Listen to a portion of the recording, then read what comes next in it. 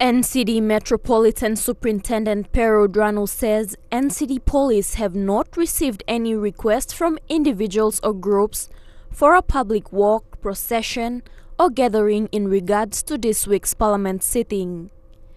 Given that, any form of procession or gathering in and around the Parliament precinct would be illegal. N'Dranou is now urging the public not to take part in illegal demonstration and respect parliamentary processes to be exercised without undue influence and interference. He says police officers will deal with anyone attempting to disturb peace during Tuesday's Parliament sitting. Hence, any public gathering within the city or intended walk with our leaders to the Parliament will not be allowed.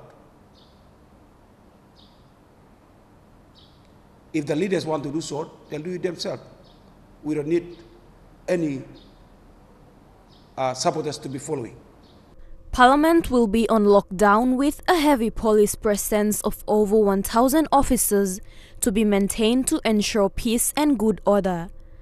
City residents are advised to keep clear of Parliament when it is in session. We are urging all residents to take other routes away from the lockdown area, as police barricades will be set up with heavy police presence monitoring. Patricia Chiamo, National TV News.